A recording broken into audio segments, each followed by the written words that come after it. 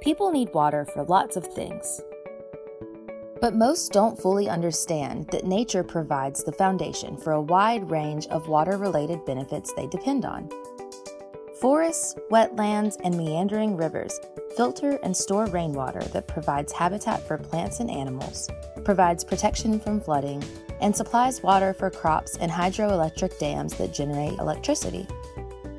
But water is often managed by different departments, or even different sectors, that sometimes have different priorities. The Freshwater Health Index offers a holistic view of a watershed in terms of its natural resources, whether people's needs are being met, and how governance over water resources comes into play.